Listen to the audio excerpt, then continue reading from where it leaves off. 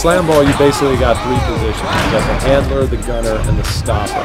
The gunner position is the person who's going to do all the scoring.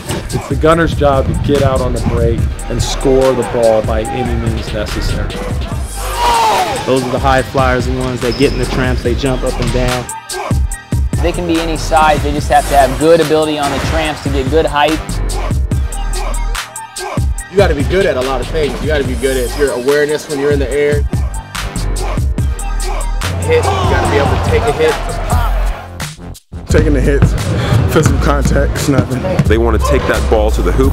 They want to jam the ball, the stopper, and anybody else who gets in their way through that hoop and make those points. They'll give their body up. This is the most dangerous aspect of Slamball. And they dive to the basket, hoping to receive good passes that they can go up and do the McNasty 360 between legs type dunk. You got to be a little nuts upstairs to just really fly through the air like that. That is just sheer commitment. Look at the body position, no regard for the spinal column. So you can have the high-flying, acrobatic type, intimidating, bruising types of gunners.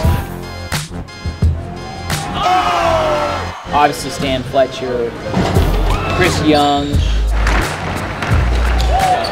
A. White. Look at this. Oh, ginormous dunk by White. Bryce Allridge is really showing himself this year. The entire package, you know, personality, skill on the court, clutch, big shots when the team needs it most. It's a totally different skill, and we're looking for guys that are elite.